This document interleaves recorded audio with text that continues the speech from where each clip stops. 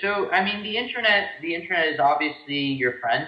There's huge opportunity for you to target any country, anywhere. And as a matter of fact, the country-specific targeting is an amazing, it's a great idea. So, you should look out if you have product or service, which country is not addressing it, and just go out and try to address customers in that area.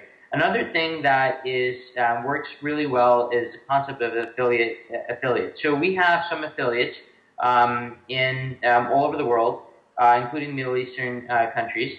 And the way it works is that we kind of built a web franchise type model where someone will come in and say, all right, well, we'll do the customer support and we'll do the marketing, but you guys do all the tech stuff, and you can teach us what you know in Canada, and then apply that elsewhere. And this turns out to work really well. So one of the ideas is that you could basically reach out to any company that you think has a good product or service, and maybe try and take advantage of that in your own local area. And it can be huge as long as people are.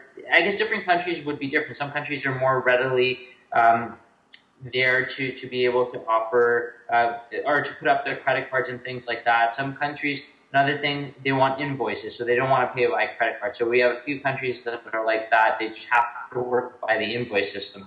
And so you just have to really understand these things in the different countries. And in terms of just a last piece of advice, just to all sorts of entrepreneurs out there, especially those that are thinking of starting a business but don't know, they're not sure, it's really risky, it's scary. The thing is, don't think about it, just do it, burn all your bridges, you have no way to back, and you have no choice but to succeed. And once you're in that position, just be stubborn, changing your approach, tweaking, testing, and keep moving forward. It might take 2 years, it might take 3 years, but eventually you'll make it, and then it just becomes so much more fun once that happens.